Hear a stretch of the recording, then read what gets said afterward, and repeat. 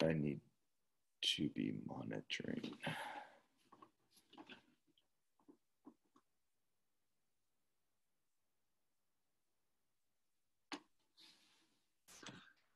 So just a few instructions on Bradford's screen. Just wanted to let people know as they come in that we will be recording this to add as a resource on the PMSP website.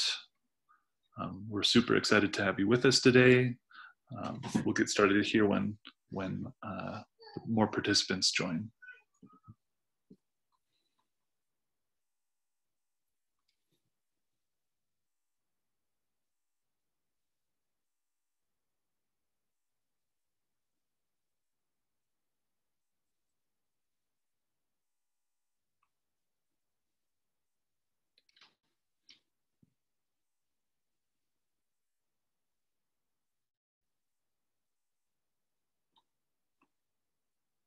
Welcome.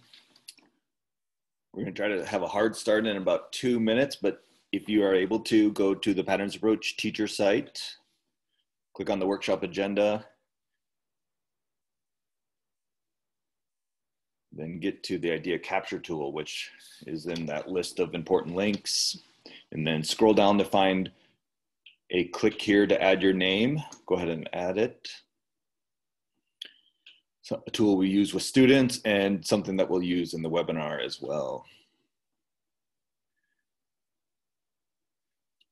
If you're done with that, if you want to just take a peek at who else is in the room, so to speak, in the Zoom, I guess.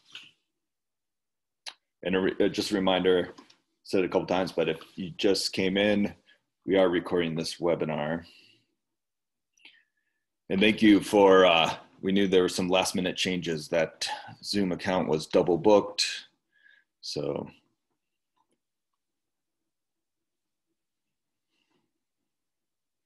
we had to make that change.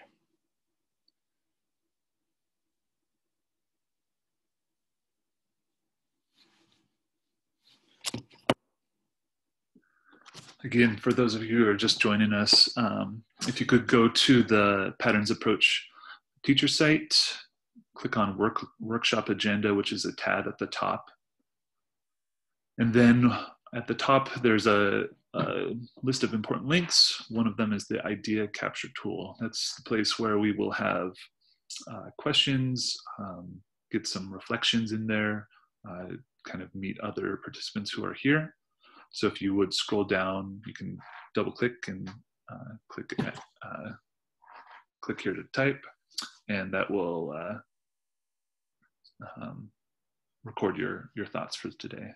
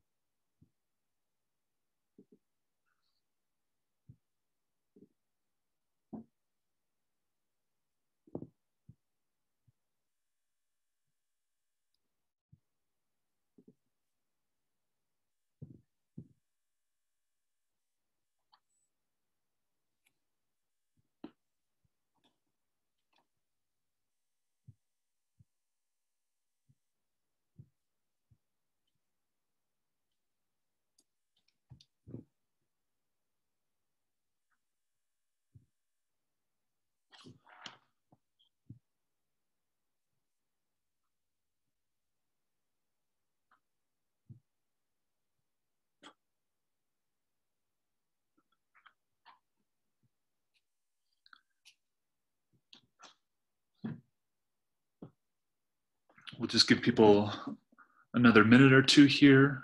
That link on the workshop agenda will have other links that you'll use today. That will be the links to the distance learning calendar, but also a document that we'll be looking at together later in the session.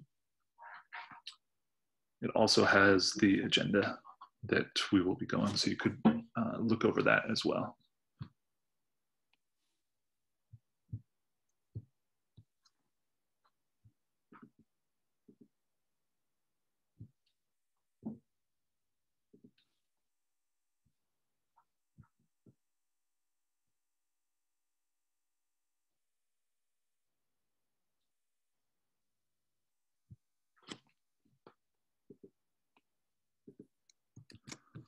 quick access to that site. I'm going to also post it in the Zoom chat.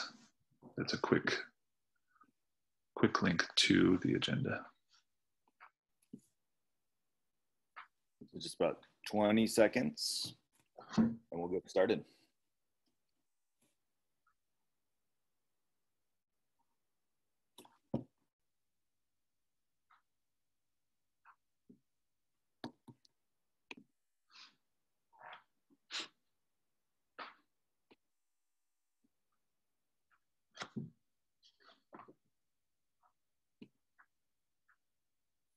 Okay, we kind of have a soft start here. So if you want to just look over the idea capture tool, quick introductions and goal setting for the webinar. So I am Bradford Hill, science and engineering teacher at Mountainside High School in Beaverton, Oregon. I'm Matt McCollum. I also teach at Mountainside, teach physics and IB physics. Really, we got such little time. So it's 55 minutes left. And so we want to give you an overview of the Unit 1 distance learning student calendar. And then just it's always important to kind of get in there and experience a little bit at the student level. So the agenda is going to start with an overview, and it really is like a presentation. So this is a webinar, not a workshop. So we are going to be presenting the calendar, and then in the last about 15, 20 minutes, get you diving in a little bit more, analyzing some example work. Yeah, when you have questions, there's two ways that you could interrupt us and ask. First is the parking lot. We won't necessarily be looking at that live, but you could go to the parking lot, which is in the idea capture tool. And that's a good place to put questions that can be held till the end. We will do a Q&A at the end and answer some of those verbally. Any questions that we don't get to verbally, we can do, we'll type out. And then if you have other questions, maybe for participants, you can ask those in the Zoom chat down at the bottom of your screen.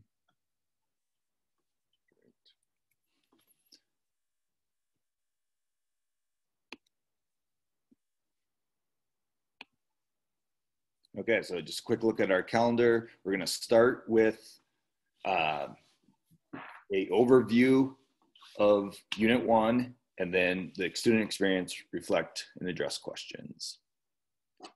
So just to be clear, to give you kind of bring up that view, Unit 1, of course, you're going to get to it on the Patterns Approach teacher site. Click on Unit 1, it'll bring you to this web page. And distance learning is a little different. It has its own learning calendar. You will need to make a copy, and there's a link right here. I'm showing it on my page. And I would actually say, please don't do that right now. I think I might lose you with the pace that we're going to do in a webinar. So there's a template, you make a copy, and there's also a tutorial, but I'm just going to show a little more. So again, Unit 1 familiar, we really did want, the aims were to keep student talk and inquiry at the center, even with distance learning.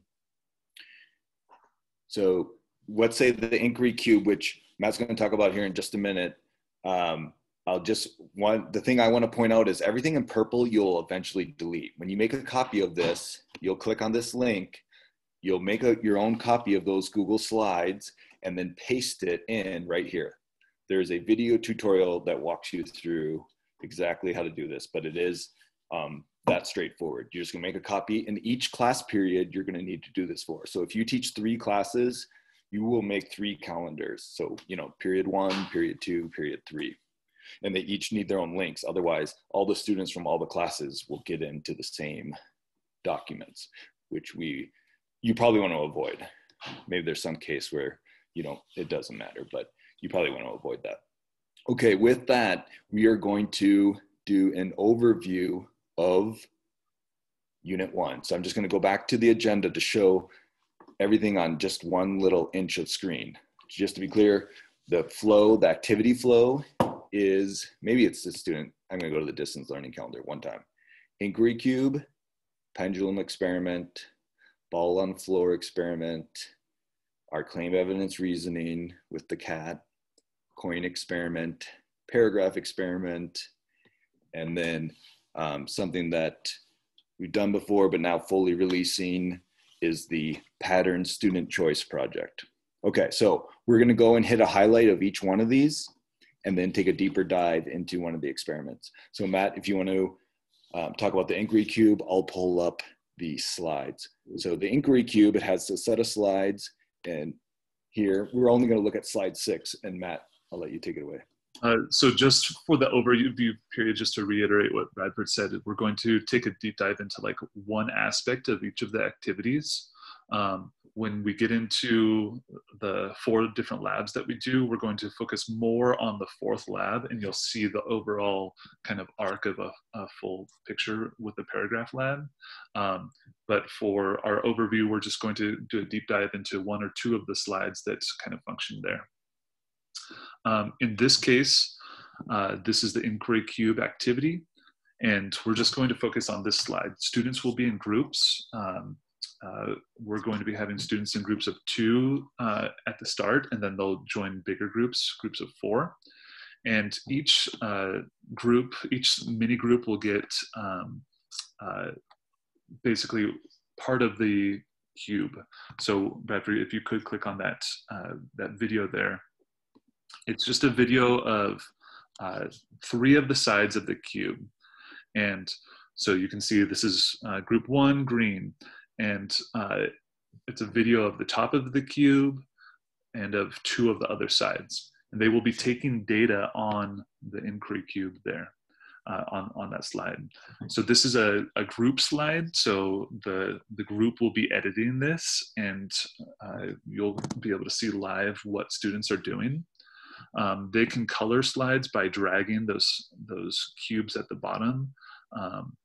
And so they just drag over, and they can color over the slides. They can take the data of the names and the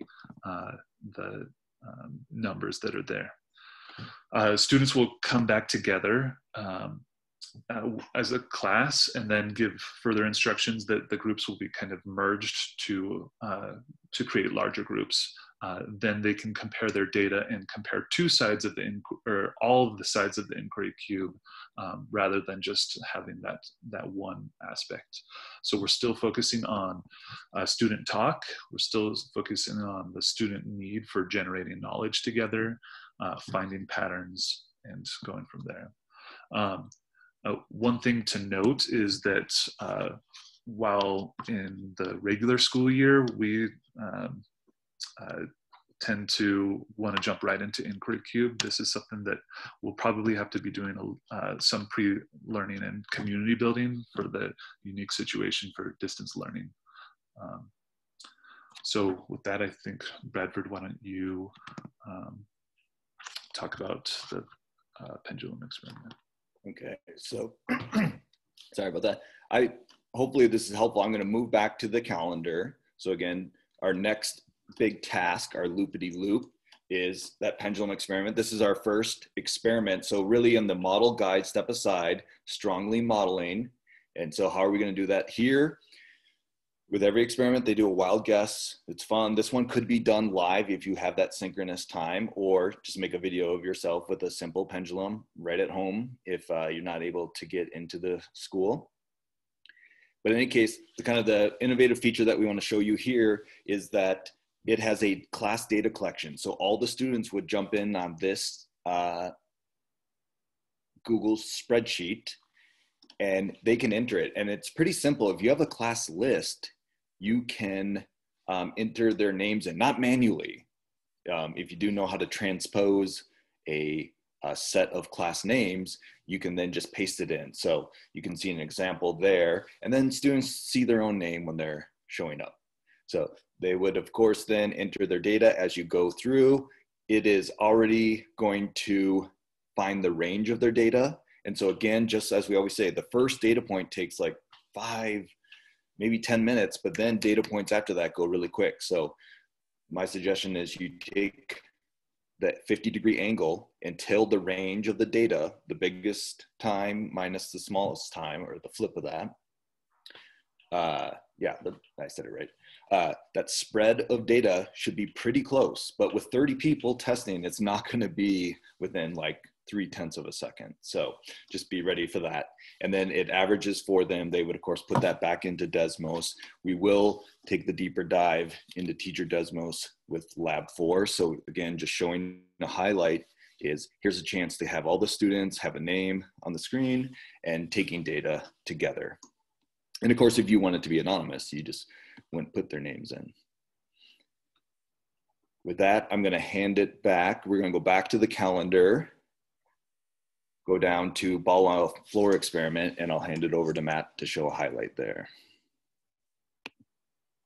All right, so with the all of our experiments for the patterns unit, there's this Teacher Desmos, and this is the side of Teacher Desmos. This is a student preview. Again, Bradford's going to show a little bit more in depth later into this Teacher Desmos side. But essentially what Teacher Desmos is a way to make activities that your students can engage with. They can get feedback, and you can see where they are, control what slide they're on, and what slides they're able to view. So in this case, this is the proportional experiment. And Bradford, if you could click on the video there. They start with a wild guess of a bowling ball just rolling down a ramp. We're looking at the bowling ball rolling on the floor. And we have some distance markings there as well as the time. And students can guess, do their simple wild guess of how far they will do. They can share with the class and anonymously see what other students did. Then Bradford, could you go to the next slide as well? Within Teacher Desmos, there is some functionality. So in this case, on that dotted line there, on that graph, it shows their prediction. And students can also use this to make their hypothesis. So they can do their hypothesis like we do on a typical lab. And you can show and see their graphs, and then they can also do that in words. So they can describe their hypothesis in words, all while on the teacher side, you can see where students are at, control what screens they're looking at, and you can even snapshot and share to the class what students would be doing. We'll show you a more deeper dives into this in our other activities. So this is what our proportional fit looks like. And then Bradford's going to show you claim evidence reasoning here. Yep. So I guess we've assumed some familiarity with the Unit 1 patterns and inquiry. So we, of course, always try to start with a very unintimidating start to challenging skills. So we want students writing claim evidence reasoning. And so the most friendly one is just that, is the cat going up or down the stairs? You can see that image there. I'm also going to jump into a Teacher Desmos that was made for it. I'll also add that Teacher Desmos can be kind of thought of as slides that has a little more teacher control. So in any case, it's just that simple image. Is that cat going up or down? And then we'll show the next slide. And they're going to write their sentence. And this is going to be powerful because you as a teacher can see what everyone's writing, and you can then even decide to share what everyone's writing with other students. And again, just to show that color coding, it is valuable. So many students, when they are mixing claims, evidence, and reasoning all together, that color coding really helps. There's a built-in feature here that's going to grab what they write for claim, evidence, reasoning, and put it together on the last slide. And that's a chance to go back. The only way to write better is to write better. Okay, so we want to see what they're writing, give them feedback, and then have them write again. But as you write, it's cool that it shows up here. You can see it here, but it's also going to grab it and put it all together for them. And then that's the chance to have them revise their writing. The only way to write better is to write better. There are, of course, sentence stems down here. In the teacher calendar, our big, huge one that has all the resources. Remember, there's 3 to 5 levels of extra support that you can have to give students at this point. Those are in the teacher calendar, as they always are. That was just our little dip into claim evidence reasoning in the distance learning format. So I'm going to go back to the calendar. And just as a reminder, I know that we're diving into this quickly. Use the parking lot to ask any questions that you have, or you could also put them questions to participants in the chat. With that, the next kind of loop that we have is our quadratic experiment. And we're trying to stick true to our values of students taking data and then analyzing that data. So in this case, students will be taking data within Desmos. So again, this is slide 5. There are slides that show up before this in the quadratic experiment, but they are taking their data on how many pennies fit into a circle.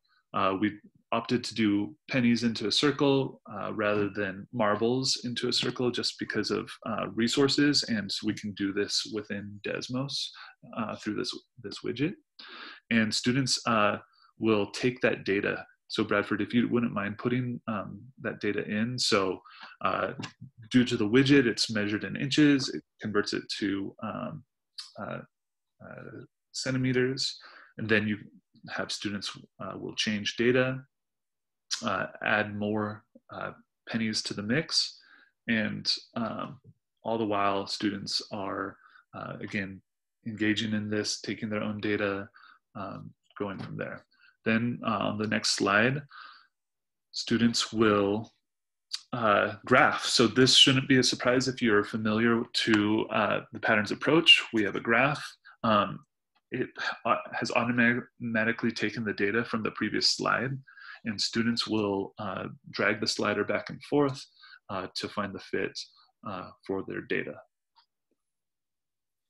I guess it's worth saying here too that we have made the realization, and I don't know where people are at and if we're all going to settle at the same point, but you know, it's the model guide step aside. There's much less in each lab now. So, you know, that fact that it automatically plots their data for them.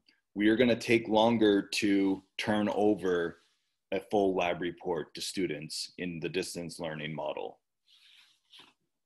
Yeah, I guess the other thing that is among this is we recognize just with our experience in the spring that we can't do all of the good stuff that we normally do in class. We're trying to keep, when we've designed this, you know, one of our design principles was to focus on keeping the things that we value the most. So taking data, having discussions, and generating knowledge together. So with that, Bradford's going to go over the 4th experiment a little bit here. We'll go a little bit more in depth later in the webinar as well. Yep, great. So to keep that high level aspect, so lab 4 paragraph experiment, again, just not meant to be the coolest physics. We don't want to cognitive load. And I think in the distance learning model, cognitive load is going to be even more important. We've already seen it in the spring. We saw it in summer workshops. When you're moving between tabs and a calendar and an activity, that takes up cognitive load. So we want to max out that cognitive load, but we don't want to overdo it. And so packing too much in can have everything fall apart on us. So with that said, paragraph experiment, the highlight for anyone not familiar with it, in the distance learning model, we're going to have the data be taken online. So here's a page. Here's all those paragraphs that we're used to. You can just grab this ruler, drag it. So this first paragraph is 10.5 centimeters wide. And you, of course, can drag it. And then you can, there's some instructions up here. You have to hold down Control and drag the mouse to rotate it vertically. But just want to give you a peek. We're going to come back to this experiment and show a little bit more of what you can do with Teacher Desmos. But the data collection, just so you know, you're not going to be having to shuffle paper or, of course, over to distance learning, they can still be taking data, entering it into the data table. We will circle back to this. So just as a highlight, on paragraph 4, the data collection is done that way. And then a project that we have added, we have done it before, but now we're adding it to the official calendar, brings in some student choice. And so I'm going to let Matt talk about it and then maybe add a couple things at the end of that. Yeah, so we decided just to get students more kind of student choice in the patterns project. So Bradford, if you could click on the tab there. This is kind of in a student Google Slides, and they're going to start by just brainstorming ideas of things that they're interested in. They're going to look at some data and kind of make some light conclusions. So this brainstorming slide is essentially students are coming up with as many ideas as they can. So many times we get to, in my case, IB physics, and students aren't really used to asking their own questions. So we want to facilitate that right in Unit 1. So we kind of have some prompts there. What are some personal some things in your personal life that you might be interested in investigating? In the middle, what are some things in your community that you might be investigating? And then what are things in the world that you might be interested in investigating? And we, in the third column there, we include a link to some graphs that are available by New York Times that kind of lead students to question making. So they're playing around with these ideas. Then on the next slide. Let me jump in and just add one thing here. So the two big meta messages of this project are, we want students connecting what they're learning in class to their lives. And this is just taking that on explicitly. So it's interesting to think that if you learn Newton's laws, you'll somehow bring that to critical thinking on social media posts that you see. That's a big transfer. We see that when we change the axes from X and Y to distance and time, students have a hard time transferring their knowledge from math class to physics class. So we know transfer is hard. So we want to be explicit. What are the things you're interested in? If you are interested in social justice, environmental justice, this is a chance to bring that into the class very early on. Of course, we have that in other units, but we want that early and we want it explicitly. How do you take evidence-based reasoning to something you care about? All right, with that, I'll jump back and show. So with that evidence-based reasoning, this prompt here is just to get students to start to interact with data. So there's lots of avenues that they could go with this. Maybe they took data on themselves, from data from their phone, or data from how long they were sleeping. They can put that data in their proposed independent and dependent variables and get some sort of graph or visualization of that data. Same goes if they decide to look at something in the world. They can get that data mine it from somewhere else. A great resource were those links on slide 2, and they can get that graph, visualize it somehow. And then on the last slide, just the thoughts, wonderings, conclusions. Students are just engaging in the inquiry, kind of looking at our meta message that inquiry allows us to better predict the future, make decisions. How does their individual research affect or relate to making those patterns and predictions? Also looking at, there's like questions or wonderings. There's more questions that students have. What other conclusions could they make? What are some next steps that they could do from there? So really open, really broad for students, but also really engaging in their student interest.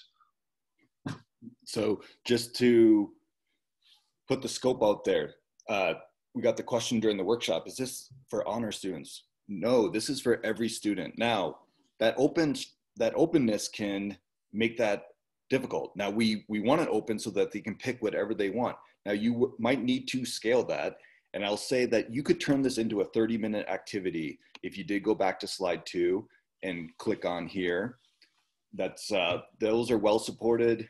This could be a 30-minute activity, but that reduces a lot of the student choice and narrows what they're going to focus on. So you do have that latitude though. If someone was gone and they're coming back, maybe you want to send them to one of those already collected questions that already has some wraparound context to it.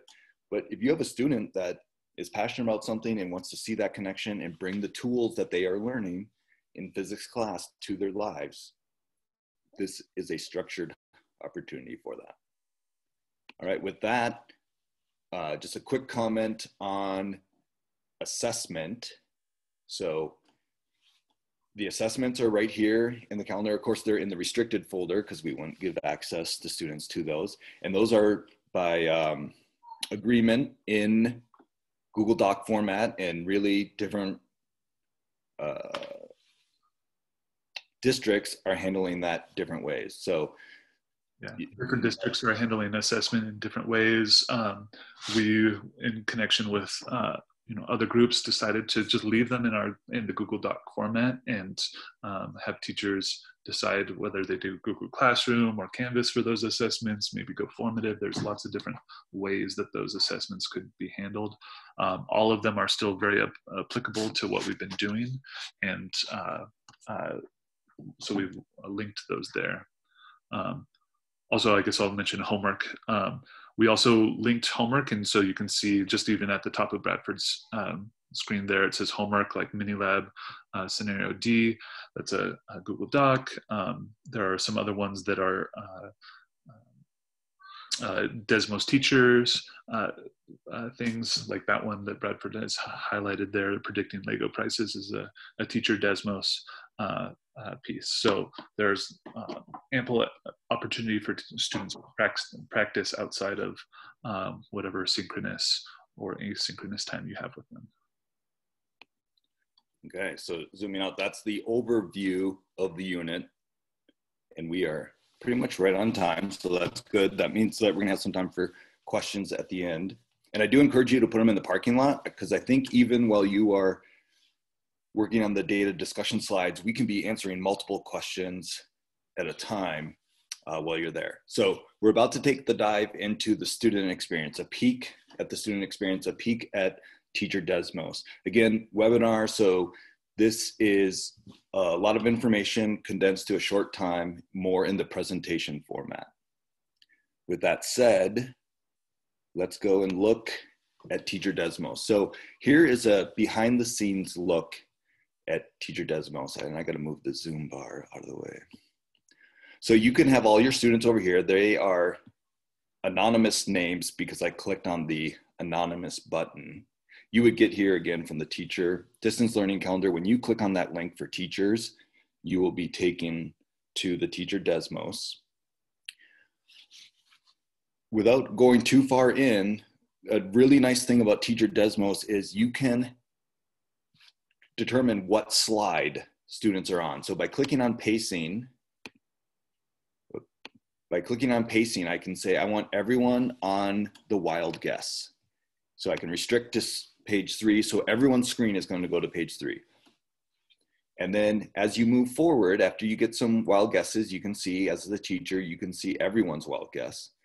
We made it so students can only, the default in Desmos is to show just 3 random students. But then when it's time to move on to slide 4 and you want to make sure everyone's with you, you can hit that right arrow button and you can see and move everyone to the hypothesis phase. Then eventually they're going to take their own data. We already gave a peek at that online, and you can see everyone's graph. And there's also an overlay feature. So you can show the whole class's data at a single time. And so you can see what's going on here. And so we can get what the class averages are. And that's gonna be powerful for the data discussion, because we also got to manage time in addition to everything else without making students keep copying and pasting over all of these. So you can get the class averages here. And then we want to move them after they've collected their data, got their graph, and they've written in their mathematical model, that we want them to engage in a data discussion. And so that's what we're going to have you look at. So I'm about to show you something. Data discussions are in Google Slides, and there's trade-offs. We've made the suggestion that it is worthwhile to have all students in the same Google Slides. That's powerful because you just have to manage one. That's good for the teacher because you can go through and see students working. That has the downside that a student could accidentally go to another group and, like write something or delete something. So there's going to be some routine building and norm setting around this. But in any case, the first slide, which is what the link on the calendar would take them to, is always going to be their group, and then they can click on what group they are in. One suggestion, depending on how you make your breakout groups, if they're in breakout group 2, they should go to group 2. If they're in breakout room 5 or link 5, however you do it, they would be in group 5. All right, with that said, I'm going to guide you through it, and then just the first slide, and then we're going to have you get in breakout rooms and discuss this as teachers. But again, that first slide, just that, what is it? You can put your names here. And then, so you get the flow. This is the blank template that students start with. They would copy and paste their graph right here and compare it to the class averages and write. The next slide, which you'll see, says filled out example. This has some example responses. And then the next slide would be, again, goes back to the blank, orienting to the data, our flow of data discussions, and so on. So at this point, I think we want to encourage as much talking. And of course, that's also what we did in the class, is that if one person's talking, if we're all together, you're really only having one person talk. So if we want more people talking, we got to get them into smaller groups. And there's just so much evidence that when people are in a group that gets over like 4 or 5, they're not talking as much. So we want to overcome that. All right, with that, it looks... So Bradford, you're going to need to make the breakout room. So let me just give a couple instructions while Bradford's making those, since you're the host. Yeah. When you get into there, we would encourage you to go through the slides linearly. And you'll be in a group of maybe just 2 or 3 people, so you can discuss what you see. Really just discuss what you see. How do you think your students would engage in this? We know that you haven't done the experiment today, so maybe it's not fresh for you, but talk about what you see on the slides, how those are engaged with, how your students might engage with those slides, how might you do this with your students. Again, that little purple bar at the top shows when it's a student example versus when it's just the base slides. If you're ready. Okay, I'm ready. All right, so go ahead. Hold on, did you tell them how to get here? Oh. On the agenda, if you go back to the agenda, you'll see, and I got too many things on my screen in the way. On the agenda, it says Google slide-based data discussion right there. So you'll need to click on that to get in. Also, just to be clear, just send it out in the chat if that's a quicker way for you to get there. We wanted to show this because it's something you might use in class as well. On the idea capture tool, lots of times once you're in a breakout room, it's very hard for the teacher to move around quickly, or you have to be in the room to go back and forth with a student. So in the idea capture tool, we are suggesting that you put the task right here. So I have too many things from Zoom on my screen to do it. If you have a question in your breakout room, you can type it under urgent questions. So I'm going to leave that screen up. You can also, of course, within Zoom, flag the facilitator. But sometimes if you have 6 or 7 groups and you got to go in and it takes you a minute or 2 and the whole discussion is only 10 minutes, you need another channel to have students and participants be able to ask you questions. So in that case, You are reviewing the slides, and I'm going to keep it short because we want to maximize your time in the groups. So with that said, I'm about to invite you to join your room. So I'm going to open all rooms. There we go. So I believe you got the assignments.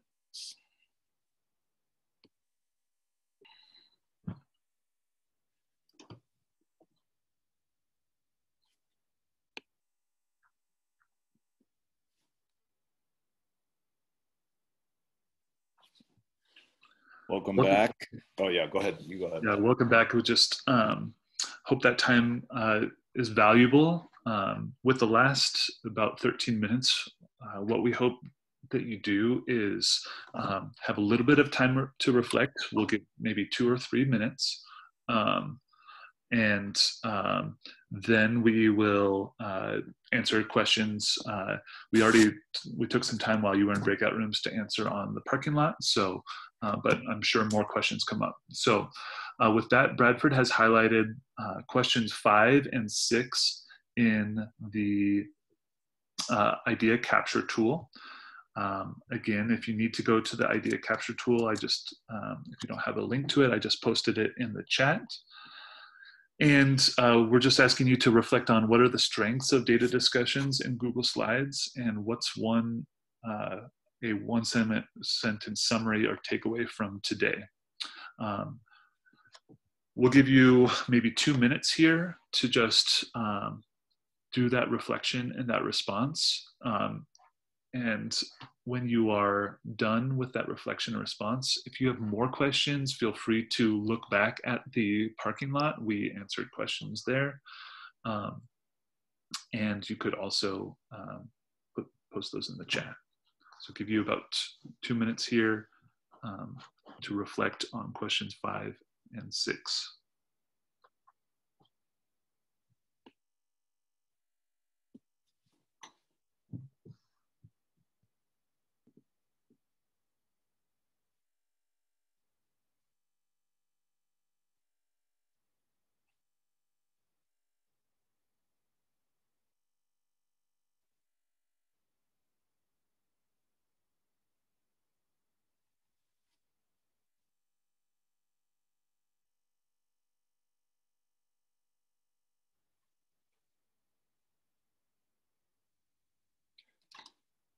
Linda, if you click on that link, it'll pop you down to where your question prompts are.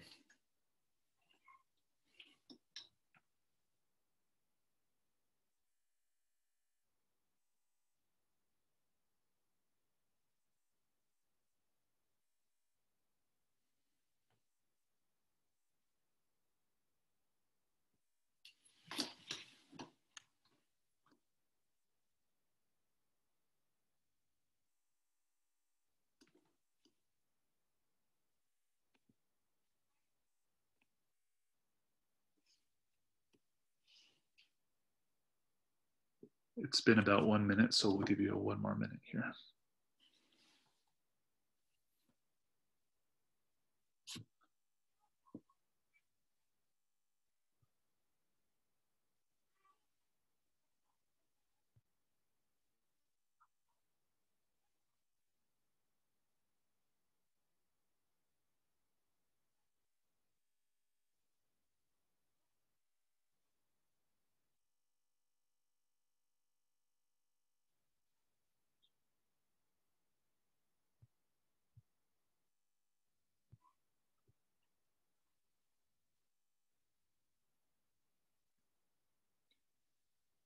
As we start to transition to the Q&A portion, we do want to encourage you to write it still in the parking lot. One that's going to then stay, and it allows us to have multiple people going at one time. Sometimes a question is relevant to just one person or a small group. This is, again, something we advocate for in class as well.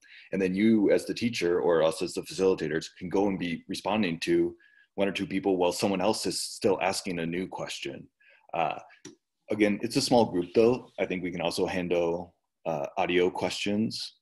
So at this point, if you are ready, if you want to, I see a couple new questions there. If you want to write in the parking lot just at the top here, I will just respond verbally to one question, although I think it's already been answered up here, is yes, we have switched away from the old lab templates while we're in distance learning mode to be handled with all it within Teacher Desmos. The longer version of that is, yes, we do need multiple tabs. There's no getting away from multiple tabs. You could put everything into a learning management system. However, then the screen is smaller than that. Remember, all the learning management systems have their wraparound. Students have pretty small screens to begin with. So I think we do want to teach them how to have, I think it's just 3 tabs every class. Class, website. Some days it's Desmos, some days it's Google Slides, some days it's an extra one. Sometimes we do need another site for them to take data on. It's not always going to be within Desmos. So that is a routine that we got to establish early in the year and count on. And I don't think it ever gets, above maybe 4 tabs, but most of the time it's 2, right? So just 2 tabs. Okay, with that, I might stop talking and then try to answer some of the parking lot questions and let someone jump in with a question, or Matt might have a comment. Yeah, there was just one comment at the top. Where do you suggest going to get a crash course on Teacher Desmos? I linked a couple of videos, webinars that I attended, and Desmos videos. One thing that I would suggest doing is on your computer, starting a Teacher Desmos activity, and then on your phone or somebody else's computer, enter in as a student, and that kind of allows you to see both sides of it. That was one kind of tip that I learned while I was trying to play around with Teacher Desmos before going live with students.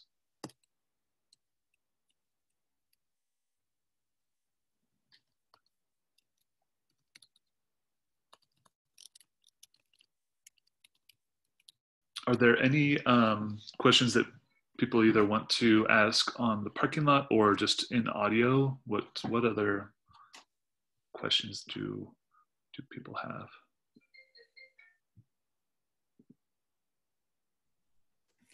I think you guys answered all of my questions on the parking lot, but I'm super thankful for you guys doing this. I felt so nervous having taught this for lots and lots of years, but I feel like a first-year teacher with all this digital stuff, and you guys did an amazing job. I was like jumping up and down in my seat about some of this stuff. The penny thing, super cool.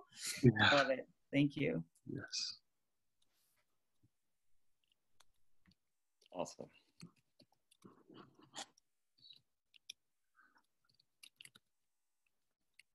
One thing that we found last week, or 2 weeks ago when doing a workshop for the same material, is that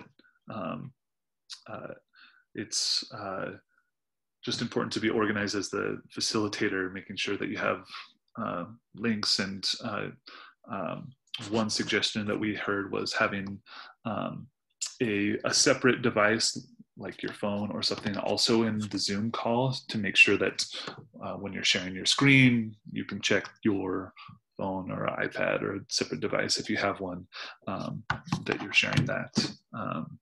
Just those different technical difficulties that pop up. And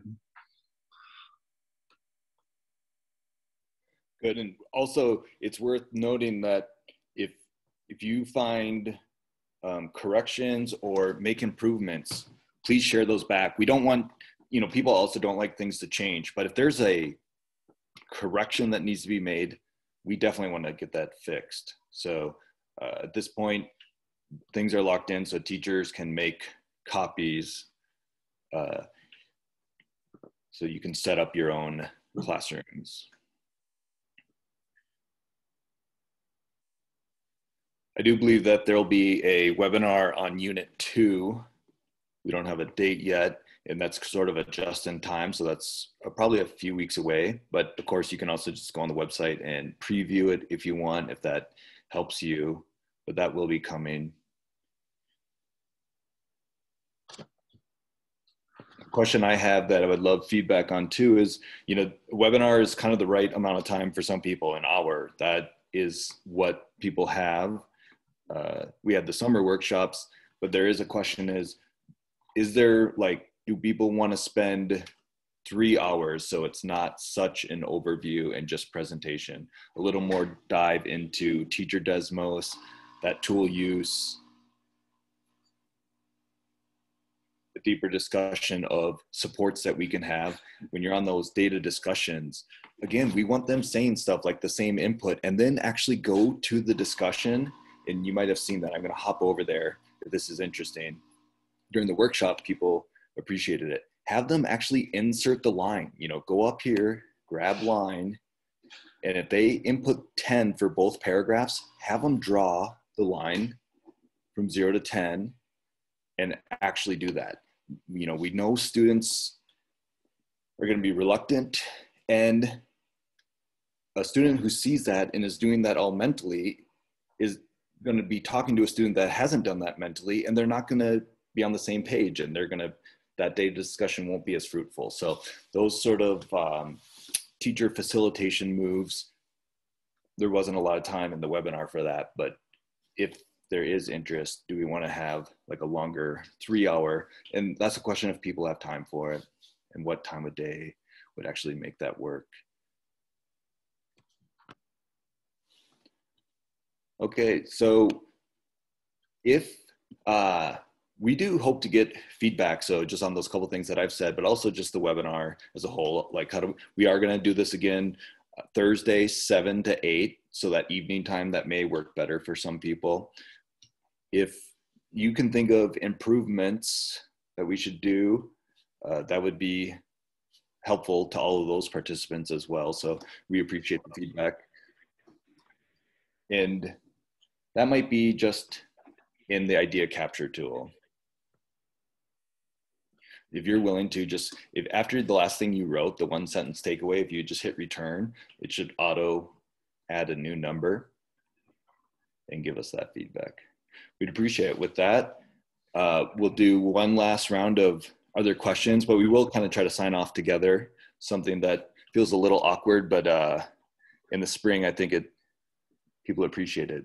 Yeah, oh, okay, great. Yep, see a hand raise.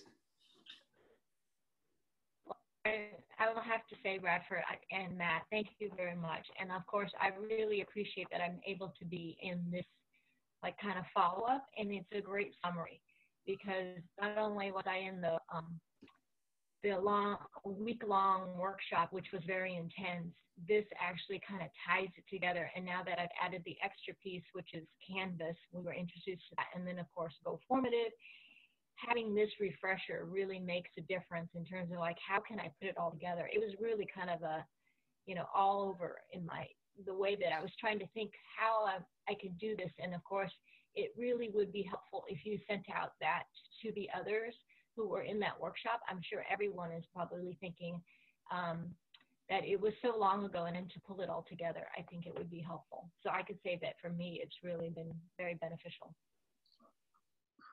Awesome, good to hear. And that's a great recommendation. And I think, yeah, that we should be doing that. And I think we will. Okay, we're at that 10 o'clock. Matt and I probably going to hang out for a few more minutes, but we'll make the official end. So if you're willing to unmute yourself, I'll just do a 3, 2, 1 countdown, and we just all say bye at the same time, just a little bit of kind of closure in this Zoom world. So if you're ready, and then we'll hang out though. So 3, 2, 1, we'll stop the recording. If you've got any questions that you didn't want to ask earlier, just have a chance to ask it, and we'll sign off. So 3, 2, 1, bye. Bye.